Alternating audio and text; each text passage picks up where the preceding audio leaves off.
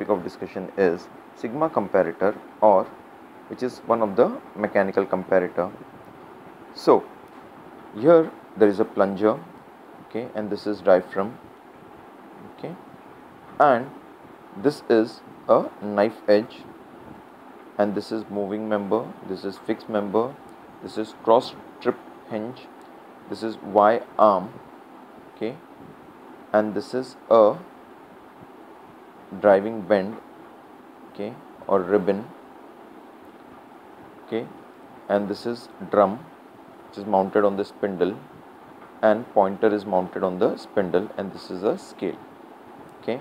So regarding the construction, the plunger is mounted on pair of diaphragm, okay, to give frictionless motion.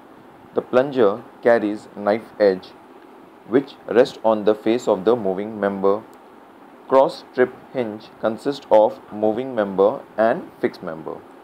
Moving member carries Y forked arm. A ribbon or driving band is fastened to the Y arm, and it is wrapped around the driving drum, which is having radius R, and the drum is on the spindle which has the pointer of length capital R. Okay.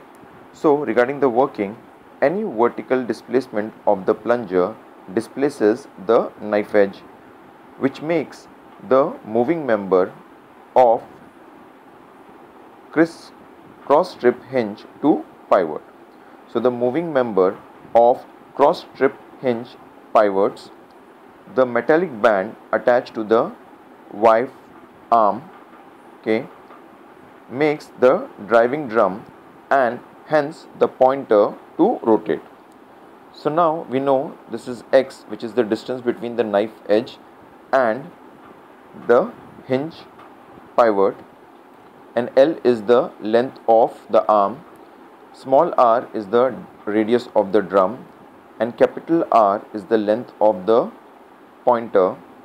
So as you can see, this X, N, L, so this makes the first magnification.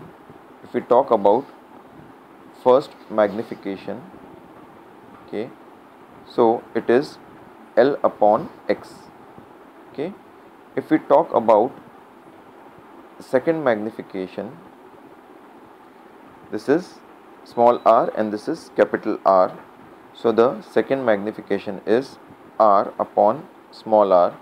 So the magnification is L upon X into R upon small r. So this is the magnification of sigma comparator. So this was the